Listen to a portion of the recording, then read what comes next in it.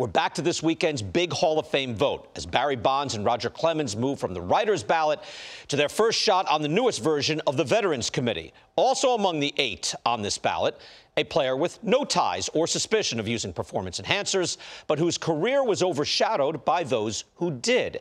And it's a chance to right a wrong. We once again give some Cooperstown justice to Fred McGriff.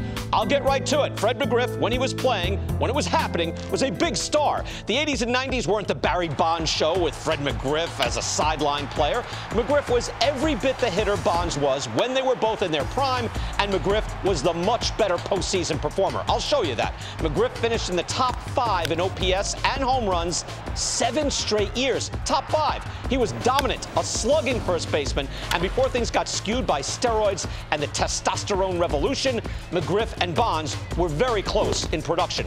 I'm going to show you the average season for Fred McGriff through his age 38 season up against the average season for Barry Bonds before he hit the fountain of youth and became a monster. This isn't a small sample here. This is 15 full years of Fred McGriff.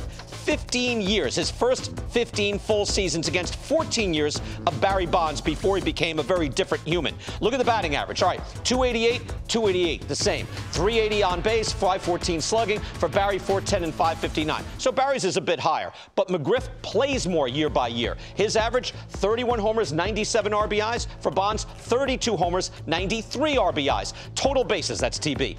277 for McGriff, 278 for Bonds. Essentially the same. This is the prime of Barry Bonds through age 34, 1999. Barry walked more. There you go, 102 to 80. Yes, the total production, though, very similar. This is before Bonds took a huge leap at the age of 35. That doesn't happen naturally. McGriff aged very well, had longevity, and was every bit the hitter Bonds was before Bonds got on the program and became Babe Ruth at the age of 35. Now, Barry was a better outfielder. He's played outfield, better fielder, stole bases. He was a better all-around player, but not by much. And here's something for those of you too young to remember. In the postseason, Bonds was a dud. McGriff was a stud. I'm sorry to be so blunt, but I'm tired of hearing about the great Bonds while McGriff is forgotten. McGriff was traded to the Braves in 1993.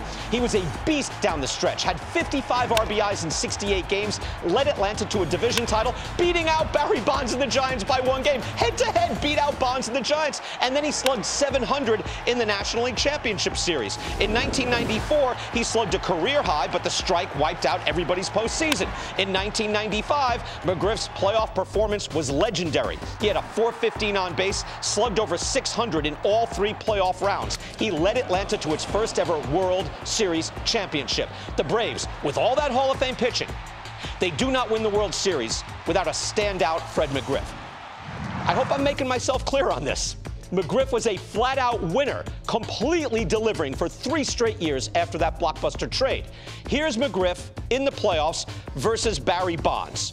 Head-to-head. This is through 1997 when Bonds was, we believe, clean. McGriff hit 303, Bonds hit 200. McGriff had a 385 on base, Bonds was at 323. McGriff slugged 532, Bonds slugged 288. McGriff had more chances, double the plate appearances, but McGriff didn't fail in the postseason. Bonds had real issues, at least before he was on the program. I don't mean to be mean to Barry, but I'm just tired of hearing of the greatness of Bonds, the home run king, while McGriff stalled at 493. Poor little Fred McGriff. And he's relegated as an also-ran. If they're both clean in their prime and you go into the playoffs, you would take Fred McGriff over Barry Bonds. If you were there, you would know that, and the voters on that committee should know that full well.